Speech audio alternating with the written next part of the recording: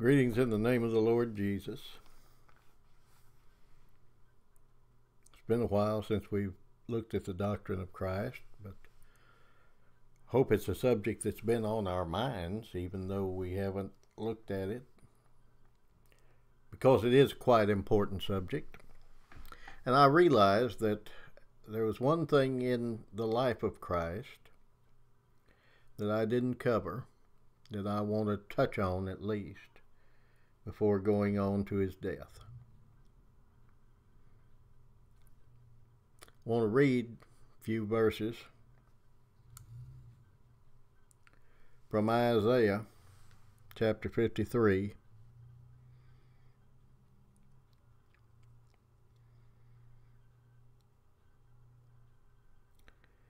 Who hath believed our report? And to whom is the arm of the Lord revealed?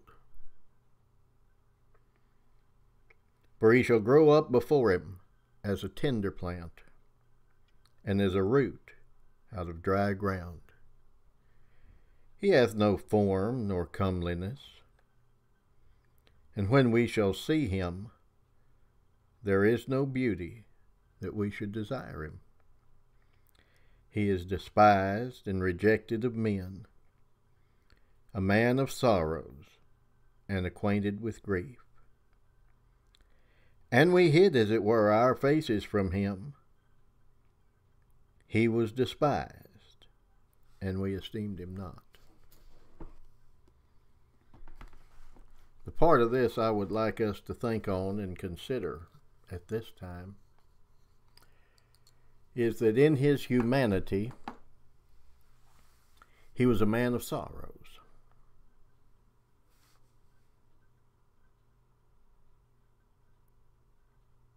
A man of sorrows, and a man acquainted with grief.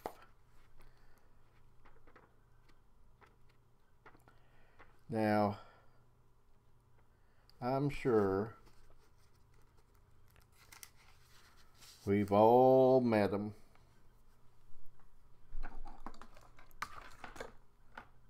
These great so-called witnesses for Jesus, preachers, whatever.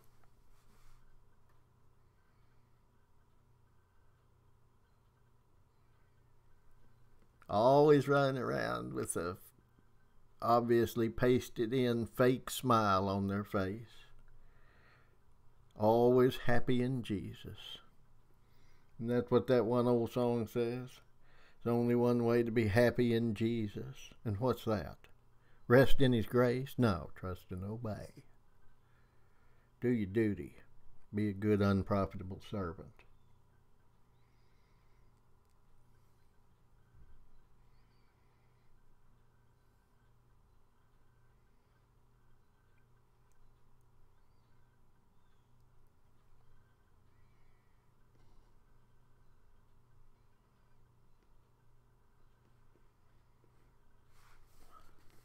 What I'm getting at here is he was a man of sorrows. He wept over the death of Lazarus. He looked out over Jerusalem and said, Jerusalem, Jerusalem, how often would I have gathered your children together? He was sorrowful. A man of sorrows, and acquainted with grief. Now, I'm not saying we have to be long-faced as the stereotypical Puritan or anything like that. I don't believe we are.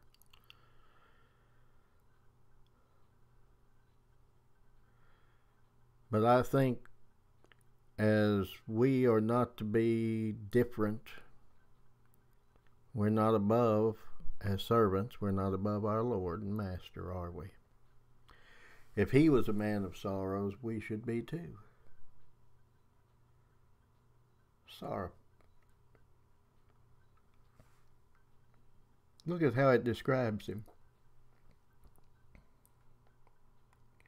He hath no form nor comeliness.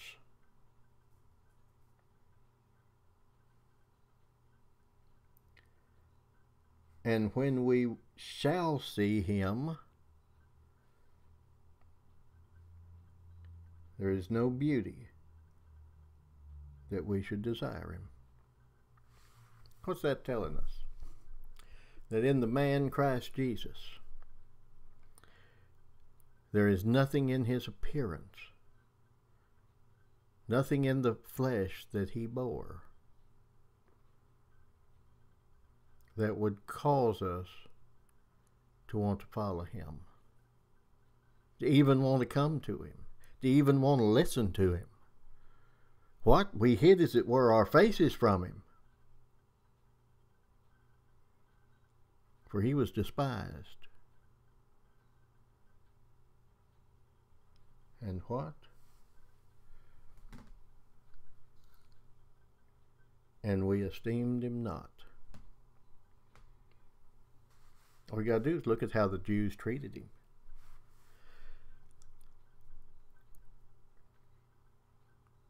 How knoweth this man letters, having never learned?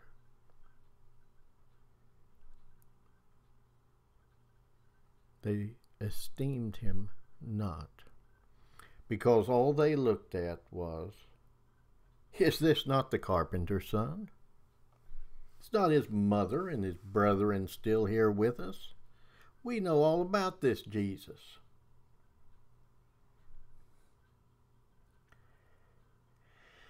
They knew some things about the human nature of Christ, didn't they? They knew some things about that man. But what they did not know was that that man was not the carpenter's son. Joseph was not his father. God was his father, and he was the Son of God, begotten and generated by him.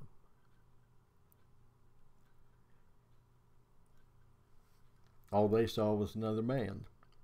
There was nothing in him by nature, nothing in the flesh, nothing in outward appearance that would cause you to be drawn to him, that would cause you to, as I said before, even listen to him.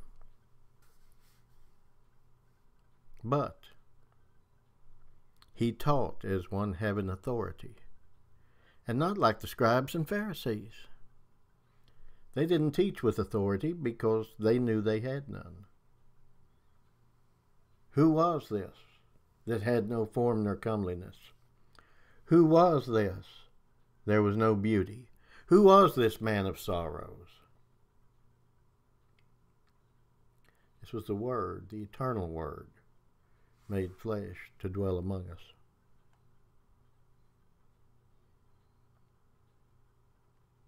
To be the sin bearer, to be tempted. See, brethren, you get the ideas by listening to Arminian religionists. And you know, I don't mean to pick at them. All they've got's what God gave them. But most so-called Calvinists are really just whitewashed Arminians. They've got this idea that they present of this victorious Jesus. There he is, by golly, just standing in the midst with, as it were, the wave of his hand, whipping aside them temptations. I mean, you know, think about it, you that old enough or maybe foolish enough, I don't know, to remember all those stupid kung fu movies from China and all, you know, they just flick their enemies out of the way. Well, that's the way they want to portray Jesus in his temptations. And I'm not just talking about that temptation in the wilderness as recorded by our synoptic gospel writers. I'm talking about the temptations he bore throughout his life, because he was tempted in all points like as are we. And that made him sorrowful. Though he did not succumb to the temptation, what do you think it meant to him, knowing that you and I would. When we are overcome by temptations in this life, yes, it is a blessed thing to think that my Jesus has overcome that in my place. And I thank thee, Father, that if I am indeed thine and covered by his blood, that is not laid to my charge. And I pray not to go through it again and all of these things, and that I might not fall.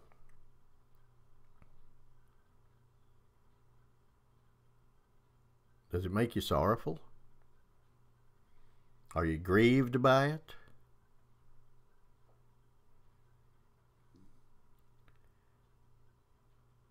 Brethren, we claim to have the correct doctrine.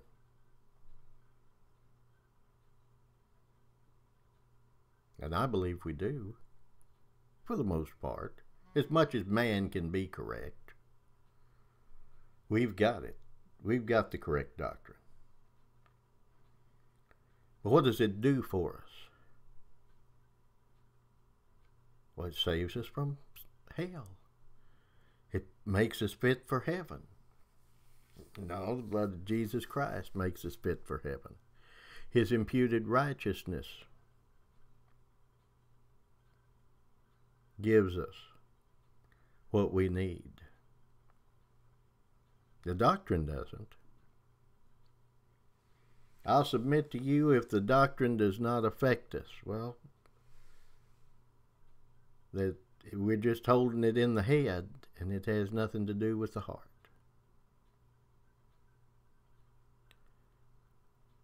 I'm reminded of Job, who goes through his little soliloquy there against his friends, so-called. Tells them how great the Lord is, how he's predestined everything. And he says, when I consider, I'm afraid.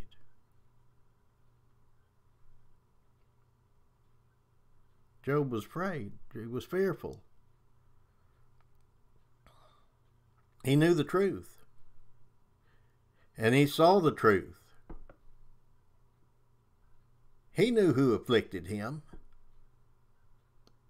The Lord may have used the devil to do it, but the affliction came from the Lord, did it not?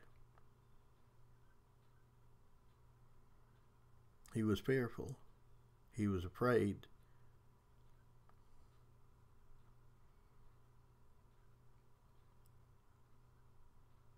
Does it make us afraid? Or does it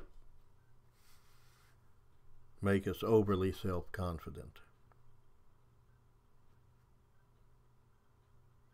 Let's not be like those who say, by golly, I got the truth.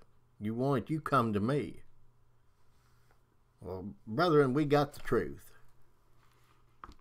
If you want it, you go to the Bible. You study that. You know it. Then when you hear the truth from someone like me or someone else, I ain't saying I'm the only one that's got it. Don't get me wrong. Then that witness inside you will say, that's the truth. That's the truth. You ever been sitting in a meeting, heard the preacher, and something inside you said,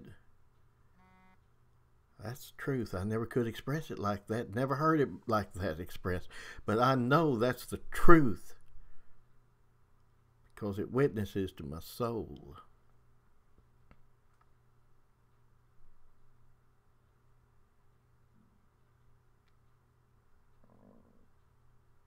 Brethren, he was a man of sorrows and acquainted with grief. Do we expect to be any different? I remember back in my Arminian days, people talk about being overcomers. Oh yeah, we're going to be overcomers. We got to get rid of that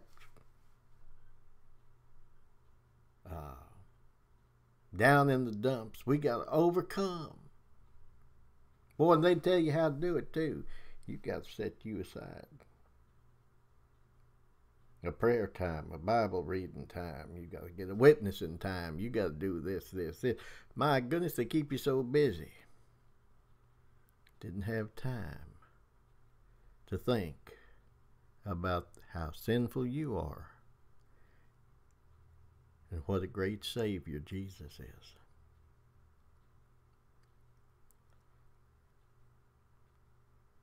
Yeah, the Bible talks about overcomers. How did they overcome? By the blood of the Lamb and the word of their testimony.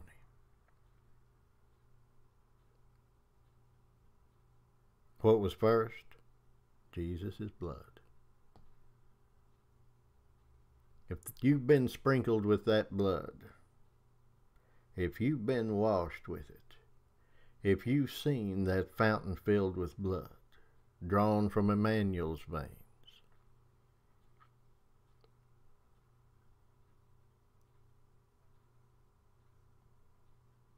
you're going to be an overcomer. And by the word of their testimony, by the word of their witness, that's how they overcame.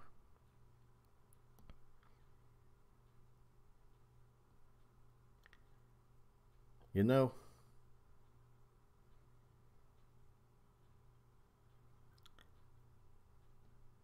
God's children rejoice in Jesus Christ and have no confidence in the flesh. But he was the man of sorrows. And we are too, if we're following him. If we're walking in the footsteps of Jesus, if we're walking the path that he's marked out for us to tread, if you hear that voice in your ear behind you saying, "This is the way, walk ye in it," if you've set your face toward Zion thitherward, if you're looking for a city which hath foundations, whose maker and builder is God, and I'm not talking about an earthly city, I'm not talking about the New Testament church, I'm talking about that great city, New Jerusalem. In there, what does it say? God shall wipe away all tears from their eyes. What else does it say about that, brethren?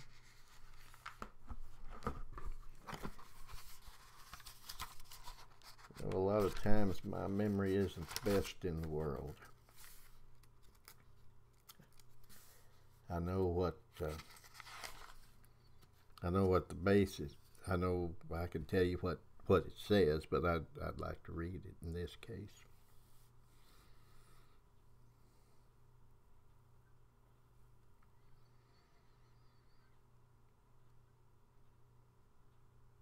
And I heard a great voice. Well, let's start with verse 1 of Revelation 21, one of my favorite passages of Scripture.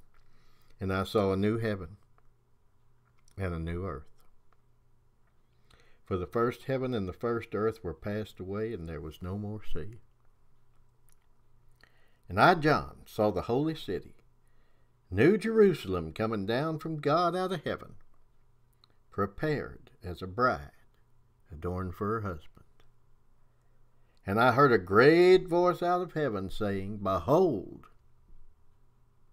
the tabernacle of God is with men, and he will dwell with them, and they shall be his people, and God himself shall be with them, and be their God. Listen now. And God shall wipe away all tears from their eyes. Jesus was a man of sorrows, but we're only told he wept once. He wept over Lazarus. Now, my question is on that, we cry about a lot of things.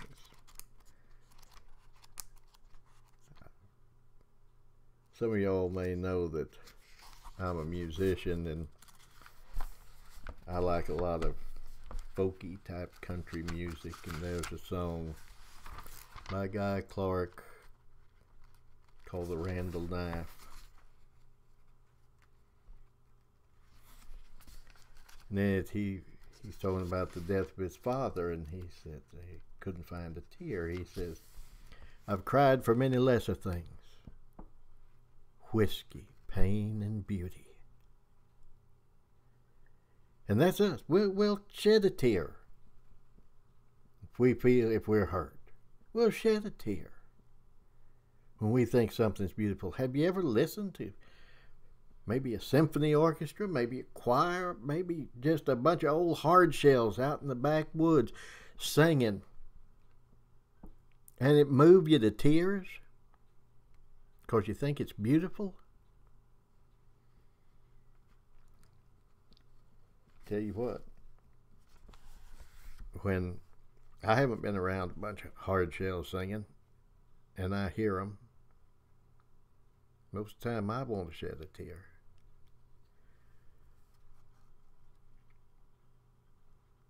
Heard the gospel? The beauties of the gospel? Have you shed a tear for that? Most of the time we're crying over worldly things.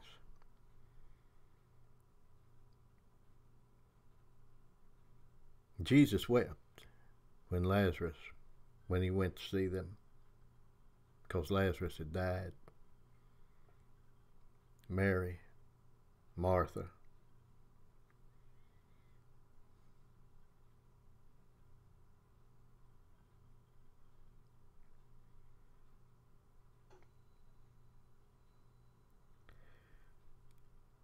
We're told by most expositors that he was crying over Lazarus when it said Jesus wept. Was he?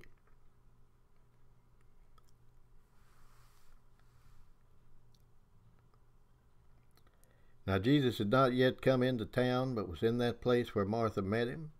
The Jews then which were with her in the house and comforted her when they saw Mary, that she rose up hastily and went out, followed her, saying, She goeth unto the grave to weep there. Then when Mary was come where Jesus was and saw him, she fell down at his feet, saying unto him, Lord, if thou hadst been here, my brother had not died. When Jesus therefore saw her weeping, and the Jews also weeping, which came with her, he groaned in the spirit and was troubled. And he said, Where have you laid him? They said unto him, Lord, come and see. Jesus wept, and the Jews said, Behold how he loved him. I'll submit to you, he wasn't just crying over Lazarus. His weeping was also over Mary and Martha and the Jews that were there who were weeping with them. Why?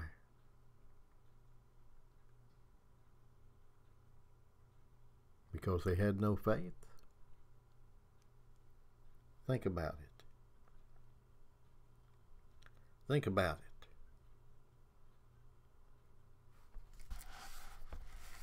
But anyway, back to 22nd chapter, or 21st chapter of Revelation, for just a brief moment. And God shall wipe away all tears from their eyes. That man of sorrows who was acquainted with grief, that man who wept, that man who was troubled and groaned, looked at Jerusalem, said, I'd have gathered you as a hen gathered her chicks. I'd gathered your children as a hen gathered her chicks, but you would not. He'll wipe away all tears from your eyes. Whatever they were for. And there shall be no more death, neither sorrow nor crying. Neither shall there be any more pain. For the former things are passed away. That's what that man of sorrows brought in for us. Surely he hath borne our sorrows. His sorrows were ours. That's why it says, casting all your care upon him. For he careth for you. You can't bear your sorrows. You can't bear your care.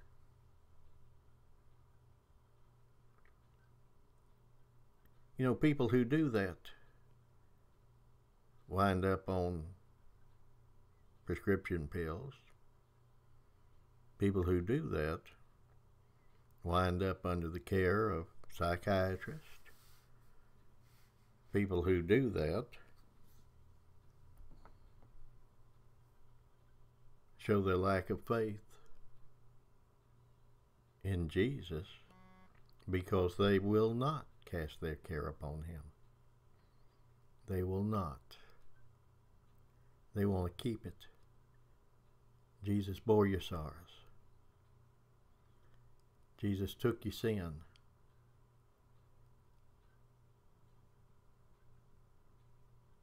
They weighed him. They weighed on him, but he carried them all the way to the cross. And when he was nailed there, the handwriting of ordinances, which was against us, which was contrary to us, he took it out of the way, covered as it were with his blood. And it's no longer for us. He was sorrowful as a man under the law. He was acquainted with grief. There was no beauty in him that we should desire him. But when it's revealed by Almighty God to you who he is, who he was, and what he shall be forever, you can't help it. Somebody asked me, are you a can't help it Baptist? Amen, I am. I can't help it. I had to be. Had to be. The natural man receiveth not the Spirit, the things of the Spirit of God. Neither can he know them, because they're spiritually discerned. Until God comes to you and reveals Jesus as the one mediator between God and man, that man, Christ Jesus. We have no hope. But when he becomes our hope, when he's formed in you the hope of glory, oh, brethren, then we rejoice in what he's done. Then we can weep that we're such foolish beings that even though God has become our God and he has become our Savior, we would still go on and sin.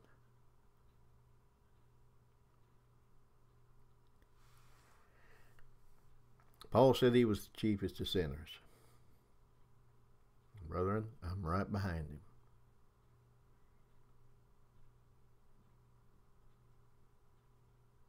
I'm right behind him.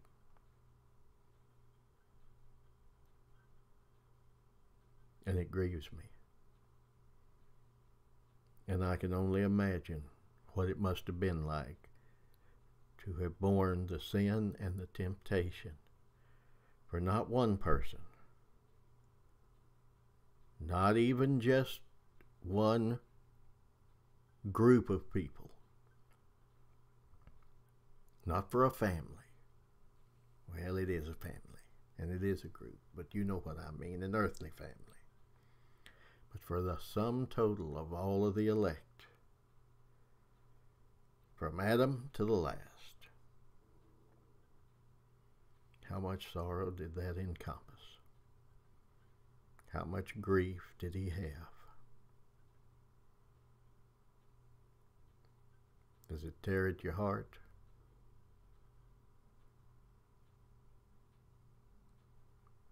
Does it make you want to, what's the word I'm looking for? The world would call it reformation. Reformations of the flesh.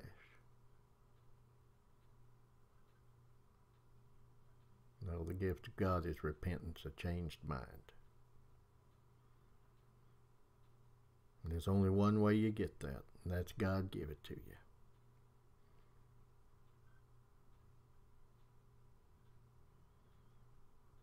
Well, I've rambled enough for now. I hope the Lord would bless you to consider these things, and we'll move on as the Lord wills.